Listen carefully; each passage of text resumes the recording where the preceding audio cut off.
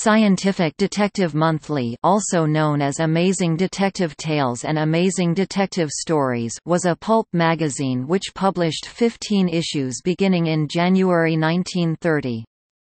It was launched by Hugo Gernsback as part of his second venture into science fiction magazine publishing, and was intended to focus on detective and mystery stories with a scientific element. Many of the stories involved contemporary science without any imaginative elements. For example, a story in the first issue turned on the use of a bolometer to detect a black girl blushing. But there were also one or two science fiction stories in every issue. The title was changed to Amazing Detective Tales with the June 1930 issue, perhaps to avoid the word scientific, which may have given readers the impression of a sort of scientific periodical, in Gernsback's words, rather than a magazine intended to entertain.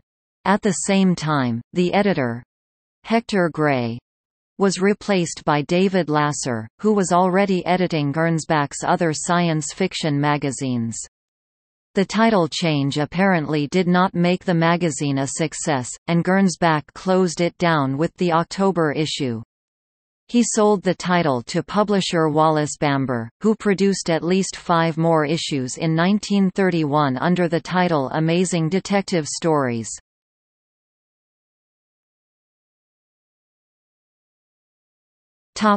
Publication history. By the end of the 19th century, stories that were centered on scientific inventions and set in the future, in the tradition of Jules Verne, were appearing regularly in popular fiction magazines. The first science fiction (SF) magazine, Amazing Stories, was launched in 1926 by Hugo Gernsback at the height of the pulp magazine era. It was successful, and helped to form science fiction as a separately marketed genre, but in February 1929 Gernsback lost control of the publisher when it went bankrupt. By April he had formed a new company, Gernsback Publications Incorporated, and created 2 subsidiaries, Techni Craft Publishing Corporation and Stellar Publishing Corporation. In the middle of the year he launched 3 new magazines, a non-SF magazine titled Radio Craft, and 2 SF pulps titled Science Wonder Stories and Air Wonder Stories. These were followed in September 1929 by the first issue of Science Wonder Quarterly, and in October Gernsback sent a letter to some of the writers he had already bought material from, letting them know that he was seeing more demand for detective or criminal mystery stories with a good scientific background. He named Arthur B. Reeves' Craig Kennedy stories as an example, and also mentioned S.S. Van Dyne's Philo Vance stories, which were very popular at the time.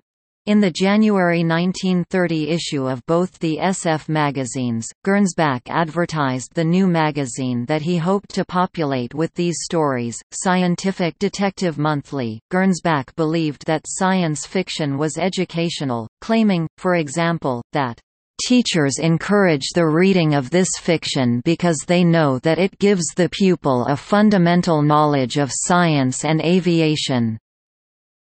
He intended Scientific Detective Monthly to be a detective magazine in which the stories had a scientific background. It would entertain, but also instruct.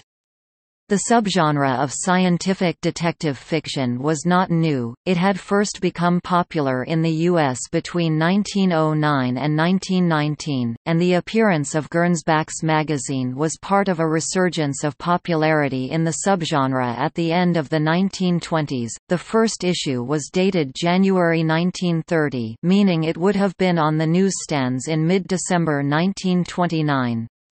Gernsback was editor-in-chief, and had final say on the choice of stories, but the editorial work was done by his deputy, Hector Gray. In February 1930, an article by Gernsback appeared in Writer's Digest titled, "How to Write Science Stories." In it, Gernsback offered advice on how to write stories for his new magazine, claiming that scientific detective stories represented the future of the genre, and that the ordinary gangster and detective story will be relegated into the background in a very few years.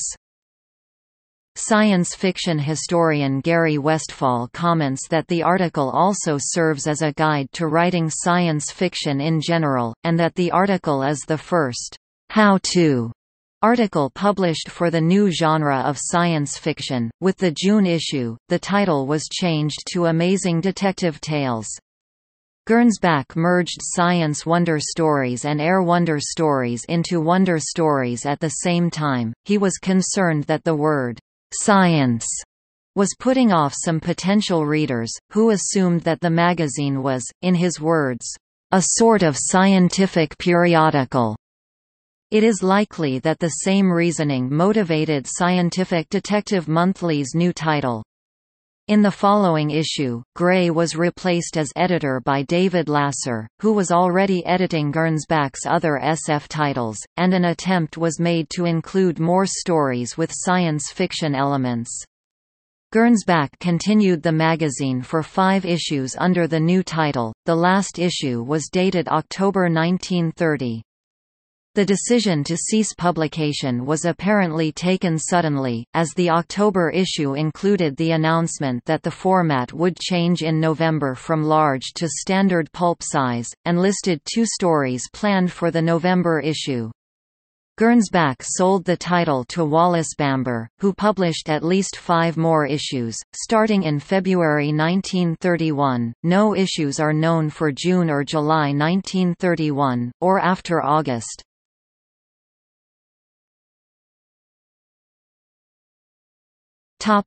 Contents. The stories in Scientific Detective Monthly were almost always detective stories, but they were only occasionally science fiction, as in many cases the science appearing in the stories already had practical applications. In the first issue, for example, The Mystery of the Bulawayo Diamond by Arthur B. Reeve, mentions unusual science, but the mystery is solved by use of a bolometer to detect a blush on the face of a black girl. The Murderer in The Campus Murder Mystery by Ralph W. Wilkins, freezes the body to conceal the manner of death. A chemical catalyst and electrical measurements of palm sweat provide the scientific elements in 2 other stories in the same issue. The only genuine science fiction story in the first issue is The Perfect Counterfeit by Captain S.P. Meek, in which a matter duplicator has been used to counterfeit paper money. Van Dyne's Philo Vance novel, The Bishop Murder Case, began serialization in the first issue, which probably assisted sales, since the hardcover edition of the novel, which had appeared only a few months previously, had sold well. It was not science fiction, however, and throughout the magazine's run, only 1 or 2 stories per issue include elements that would qualify them as science fiction. Mike Ashley, a historian of the field, suggests that Gernsback was more interested in stories about the science of detection than in imaginary science. Most of Scientific Detective Monthly's contents were gadget stories, of a kind which Gernsback had been publishing in his other magazines for some time. The cover for the first issue, by J.N.O. Ruger, showed a detective using an electronic device to measure the reactions of a suspect. Later issues included stories by some writers who either were already well known to readers of science fiction or would soon become so, including Lloyd Arthur Eschbach, David H. Keller, Ed Earl Rep, Neil R. Jones, and Edmund Hamilton, though even these stories were not always science fiction. Hamilton's The Invisible Master, for example, describes a way to become invisible, but at the end of the story the science is revealed to be a hoax, and the story is straightforward detective fiction. Clark Ashton Smith, later to be better known for his fantasy than for science fiction, contributed, "Murder in the Fourth Dimension", To the October 1930 issue, the protagonist uses the fourth dimension to dispose of his victim's corpse, as well as fiction. There were some non-fiction departments, including readers' letters even in the first issue. Gernsback obtained letters by advertising the magazine to readers who subscribed to his other magazines, book reviews, and miscellaneous crime or science-related fillers. The first issue included a test of the reader's powers of observation. It showed a crime scene, which the readers were supposed to study, and then posed questions to see how much they could remember of the details. There was also a questionnaire about science, which asked about scientific facts mentioned in the stories, and a "Science Crime Notes" section containing news items about science and crime.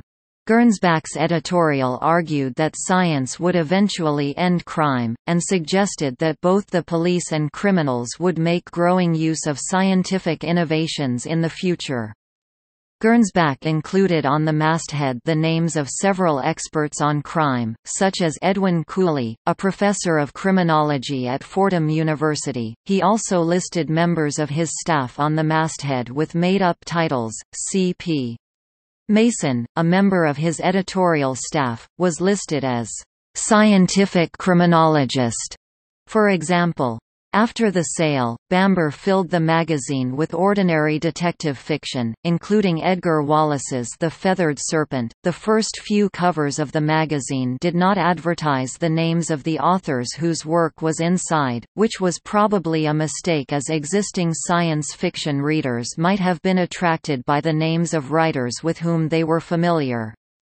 Conversely, the readers who might have been interested in the more sedate topics covered by the nonfiction were probably discouraged by the lurid cover artwork. Gernsback was unable to obtain enough fiction to make Scientific Detective Monthly a true mixture of the two genres, and the result was a magazine that failed to fully appeal to fans of either genre. It was, in SF historian Robert Lowndes' words, a fascinating experiment, but a failed one.